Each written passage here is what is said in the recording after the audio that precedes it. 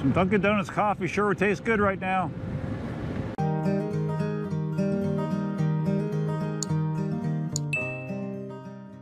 Okay, display looks normal on the camera. Just trying to make sure I don't do a complete ride and miss the audio again like an idiot. So, all right, how you doing? Duff here. Today I'm wearing something that you wouldn't normally see. I mean, normally you see all of my safety gear. When I'm doing open road riding, my safety vest. No, I'm not as fashionable as Marty's new high visibility gear. Yeah, I always try to wear this vest when I'm on open roads and my normal pads. But what I am wearing today that's different is this. Jeans. No, I do not wear jeans very much. And the reason I'm wearing jeans is because it's freaking chilly here, man. When we got up this morning, it was like 55 degrees. And I've been putting off riding. It's mid-afternoon at this point, waiting for it to warm up a little bit. It's still just, I think it just hit 60 degrees, so it's downright chilly by Florida standards. So if I wore cargo shorts, I'd be pretty cold. So I got jeans on. I want to do a fast ride out to Ave Maria. I'm not going to go all the way into town. I'm just going to go to the entrance and back, but I'm on the 16X. I haven't gone to Ave Maria on my new 16X since I got it, so we're going to do it quickly today. Geez, I might actually put this thing down. If I can remember how, doesn't it just slide down? I gotta figure out how to put my windshield back down. Hold on.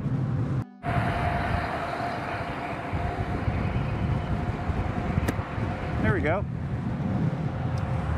I'm not sure how the audio will sound to you guys. It sounds like I'm inside of a fishbowl to me, but it makes my face feel better. I also have the sunscreen down, even though it hasn't been sunny all day long. Cruising 25 without even trying, and I'm getting those little baby tilt back sensations. Probably because I think last time I checked, the tilt back was set at 42 kilometers an hour.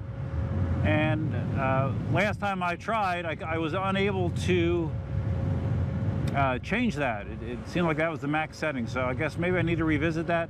It's fine. I mean, 25 is fast enough. And we will continue onward. Okay, so before we get into the meat and bones of this ride, I want to take a second to post a little information about my buddy Elvis, the guy that I bought the Ultron T11 for. He's over in Singapore. Those of you that are not familiar with the PEV situation in Singapore, it's not very good.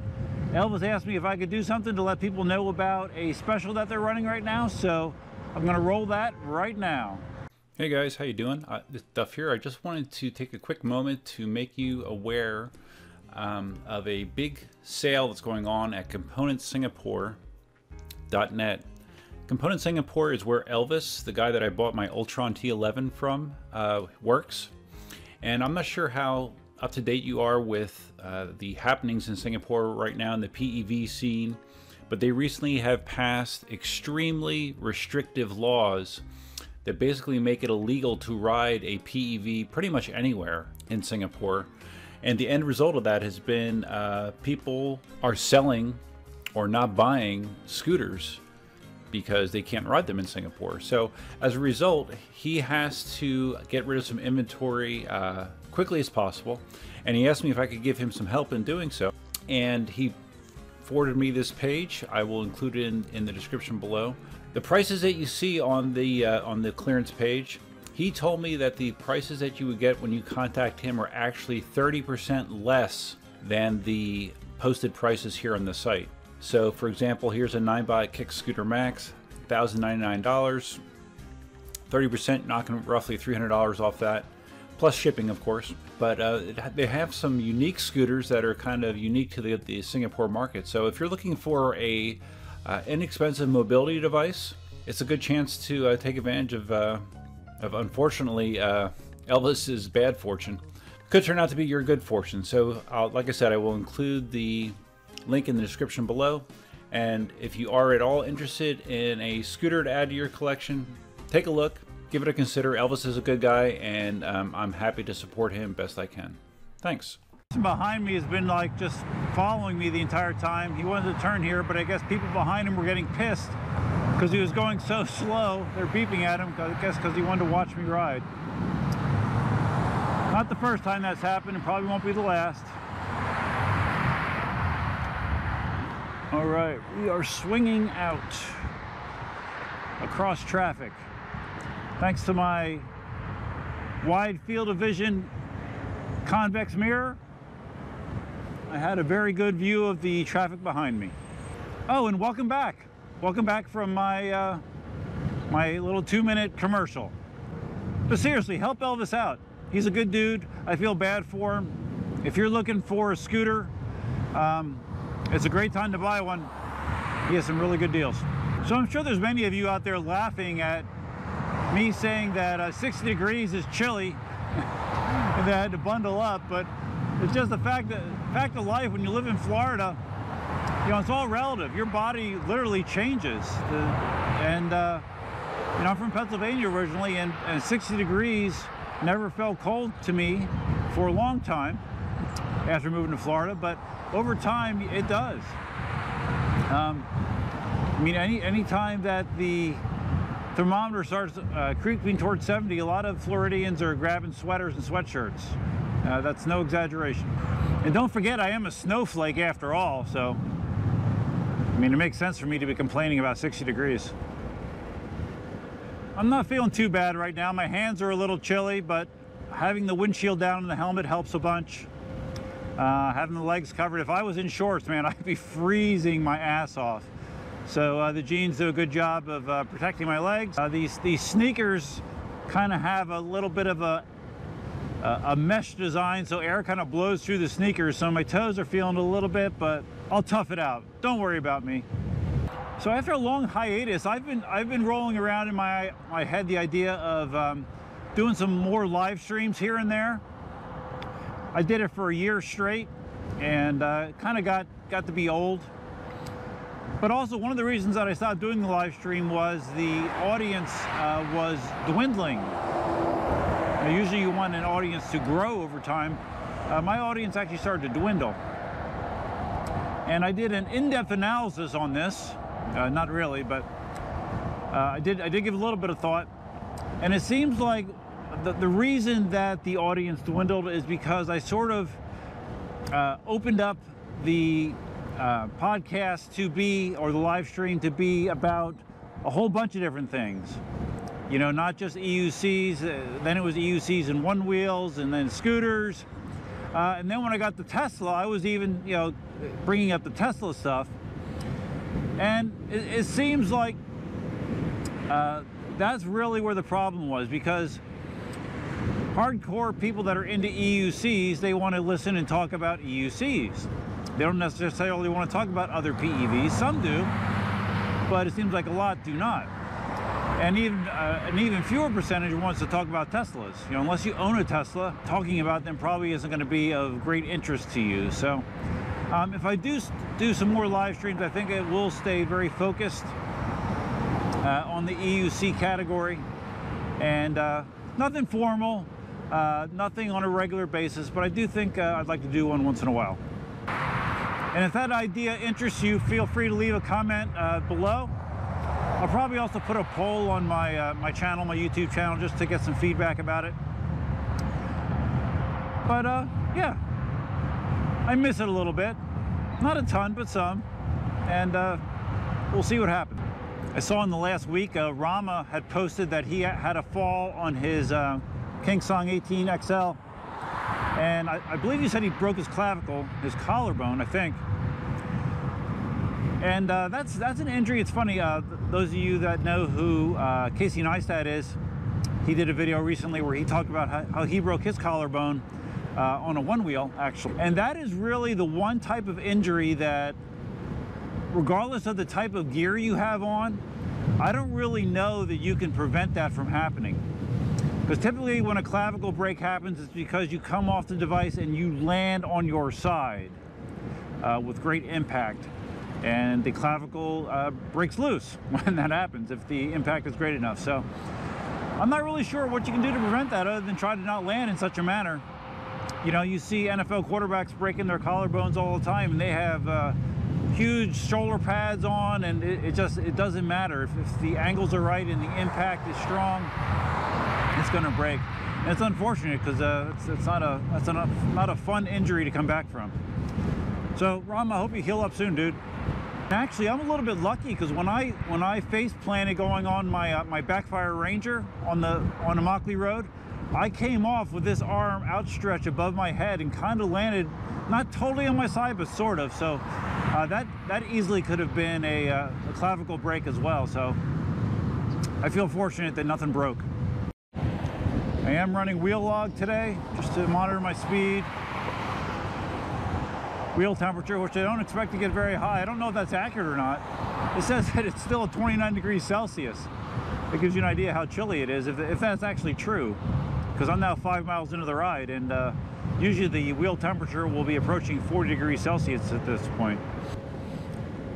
I was asked a couple times in my last video about what's going on with my solar project. I signed a contract to have whole house solar put in to our property back in the beginning of October. When that project started, I was very optimistic about things happening very quickly, because the day after I signed the papers, there was a guy from the company there already doing a site survey to get an idea of measurements and all that kind of stuff. I thought, oh man, these guys are really on top of things. But unfortunately, nothing has happened since then. The job is still stuck in permitting. And when it was after about 3 weeks or so, because they said that permitting could take 2 or 3 weeks. At the end of the third week, I started getting a little antsy, and I asked them, I said, well, what's, still stuck in permitting? What's going on? And I got a reply back saying, yep, still the county's dragging their feet, still stuck in permitting.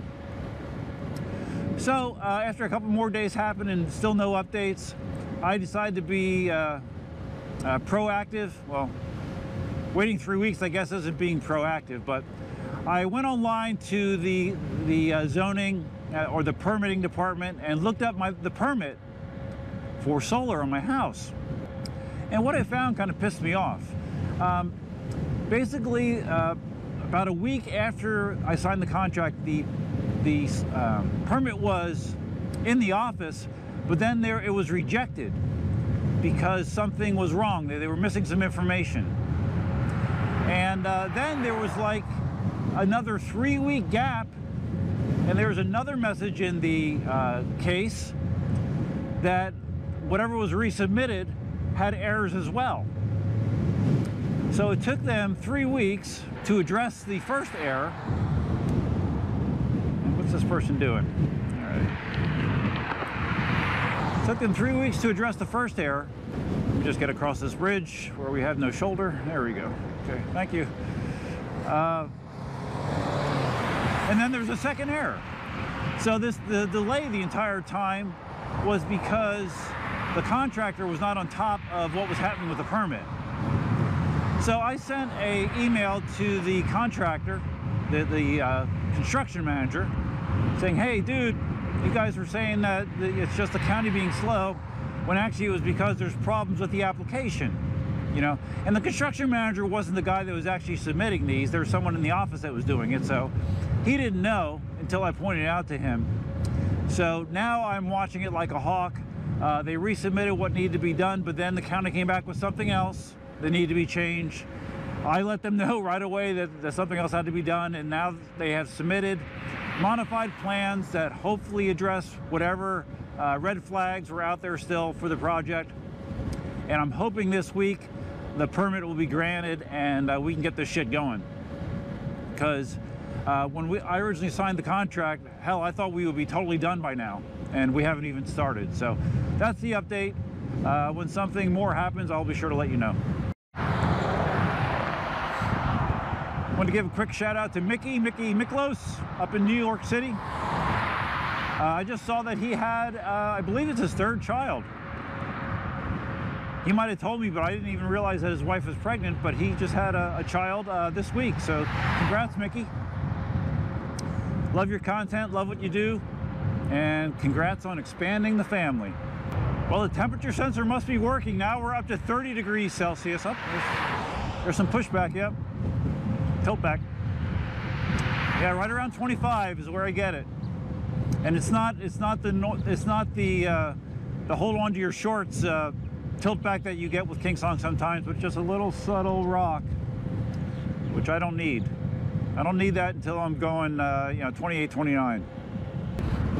This helmet's nice. I thought, you know, one of the problems of having the windshield down would be you would get like no airflow, but I still do have airflow coming through the mouthpiece here, so it's good. I don't feel, you know, like the air is stagnant under the helmet here. Great design. I really like this helmet. Link in the description below. You guys may notice I've added some EUC Army badging to my 16X. I ordered these small versions of these stickers. I used to have a bigger version that I originally was putting in with those 3D stands that I sold, but now I made some smaller ones. They have more flexibility where they can go, so I'll probably stick them on my other wheels as well. There's lots of time I get people that ask me where to find out information, and I can just point to the wheel. Go to that website. The reasons I'm trying to get this ride done quickly is because, of course, it's chilly out, but also the Eagles play today at 4:30. So I need to have this video done by then, uploaded, and so I can relax and watch the Eagles. They're playing the Patriots, who are coming off their first loss of the season, so it's not going to be a fun time. We'll see. I don't have a lot of high expectations, but if the Eagles could steal a win, that would be awesome. Some Dunkin' Donuts coffee sure would taste good right now. Yeah, man, some coffee to warm up. Ooh, that would be good. Unfortunately, there are no Dunkin' Donuts along this route. Maybe someday, who knows? Cop in the bike lane. What the heck, man? It's not cool.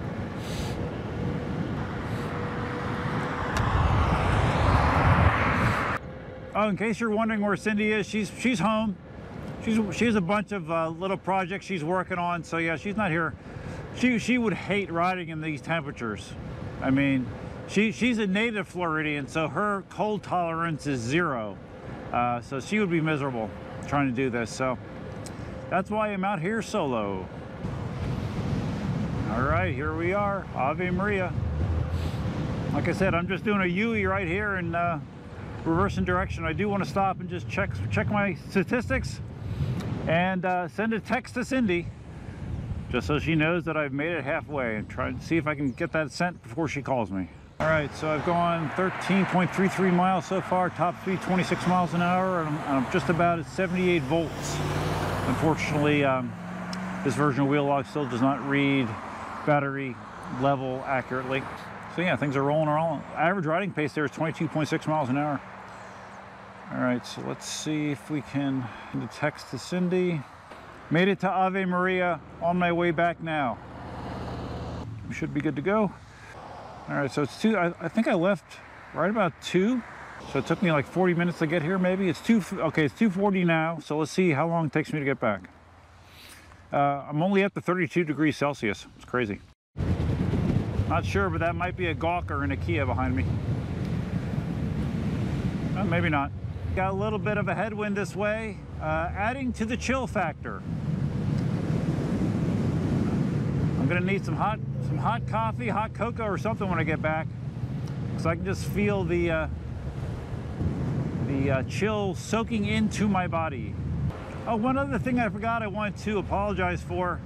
The video from last week in the 16X, I think I titled it something like, am I kicking myself for the trade or the decision, something like that. And some people were confused, I guess, because they didn't outright say in the video, no, I am not kicking myself. So just to be very clear, I am very happy with my trade of the 16X for my Nikola Plus. No regrets whatsoever, honest. That cop I passed got somebody. Hard to believe, it's not like he was hitting it all. Wow. They must have been hauling ass. gas.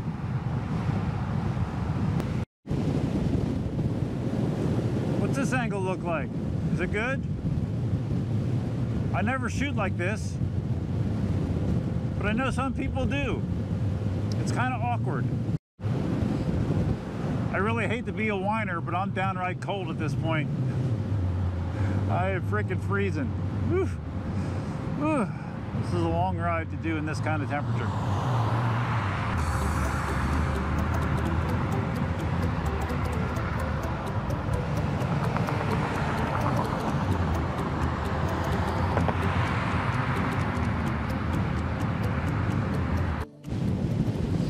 I'm now probably 16, 17 miles into the ride. Wheel temperature still is at 32 degrees Celsius. It's running like a refrigerator. Usually when I'm riding, you know, it's always a matter of the ride feeling too short. I could always go longer. Today, it is not that way. I am counting down the miles to get home. This just isn't fun, man. My muscles are all tight. Toes are cold. Whew, toes are really cold. We're about between 6 and 7 miles from home at this point. This is the 5 miles to go mark. Hopefully it's a quick 5 miles. I missed it on camera, but we just passed the first house that I've seen that had Christmas decorations out.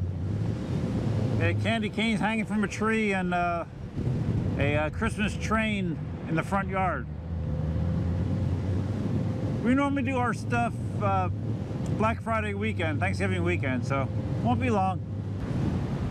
Okay, final turn onto a Mockley Road. Thank goodness. Thank goodness. 2 miles to go.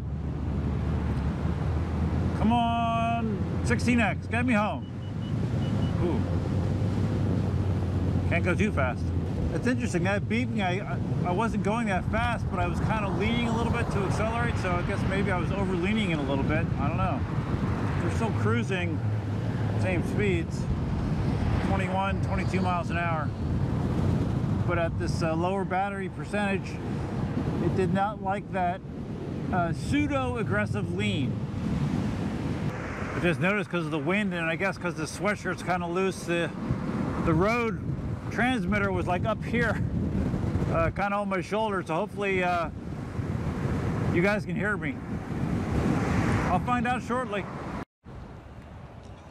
Yay, we're home. Oh man, freaking frozen. Oh. Stiff. Oh. Stiff, very stiff.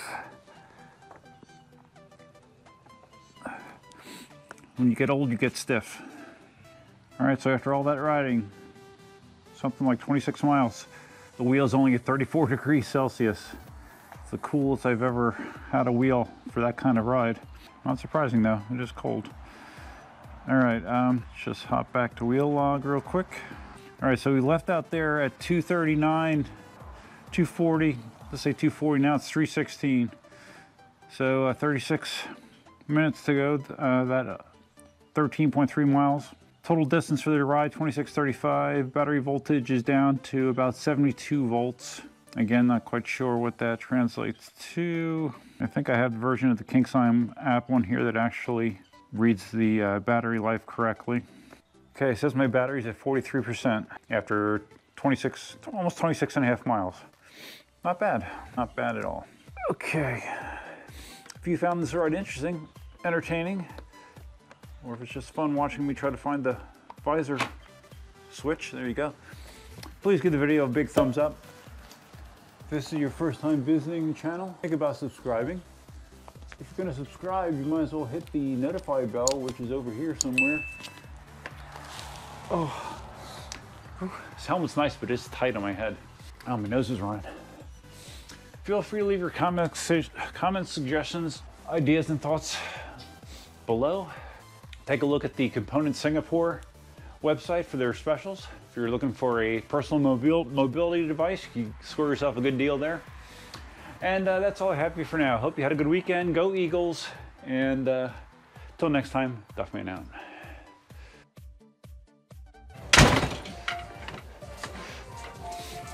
Alexa, pause so you don't copyright my video. Why not?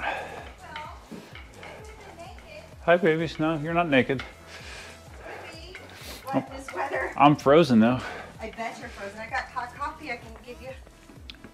Good. Say hello. Cindy's in here doing her Cindy please things. Don't show my room. Come on, go away. Go away. She's reorganizing. It's in the middle of like construction. Okay. Yes. This is a baby/craft room. Baby craft room. Yeah. Yeah. Good thing you didn't go on this ride. Oh my God, I'm so freaking cold. Okay, thank you. Yeah, it's good and cold. Okay, bye.